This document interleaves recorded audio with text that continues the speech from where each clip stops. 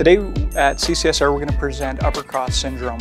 Upper cross syndrome is a predictable pattern of tightness that occurs to the cervical spine and the upper thoracic spine. This syndrome basically affects all of us. What happens is, as time goes on, as we age, or as we spend time working on a computer, gravity will set in. And as gravity sets in, the patient will end up slouching forward as time goes on.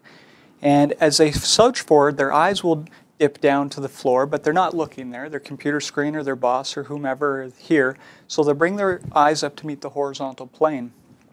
When they do that, a predictable pattern of tightness occurs to the cervical spine. The levator scapulae muscle will become tight, the upper trapezius will become tight, as well as the pectoral muscles will become tight. You can see Ariana has rounded her shoulders forward, causing the distance between her breastbone and her shoulders to become tight. As well, what ends up happening is the upper cervical spine becomes tight, particularly some muscles we call the suboccipitals. The suboccipitals, as well as the upper trapezius, are related to a lot of tension headache. And as the day goes on, as the patient gets more and more tired, they end up slouching, these muscles develop tension, and subsequently the headaches start near the end of the day. That's a traditional tension headache pattern. So fixing the upper cross syndrome is really about addressing the patient's posture. Initially, you would start from the bottom and move up. You'd want to extend the patient's lumbar spine, getting that back into normal, and you can see already that Ariana's posture is a lot more elevated. And then teaching the patient to dorsally retract the neck, thus positioning the head directly over the neck and the shoulders, causing less tension to build.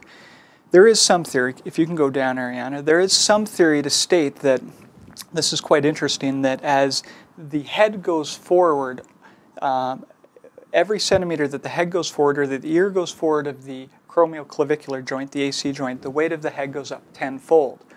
So think about holding a bowling ball out this far comparatively to in here. This is what these muscles are having to do all day. So sit tall. What we do at CCSR to address the upper cross syndrome is we spend time releasing these tissues with soft tissue massage, active release, or Graston technique. As well, we show a home exercise program of stretching and sometimes self-massage so that the patient can help manage that pain. Concurrently, we will also show a strengthening program of the deep neck flexors as well as the shoulder blade stabilizers to help hold the shoulder blades back. And as well, we'll show a lot of stretching and self-release of the pectoral muscles.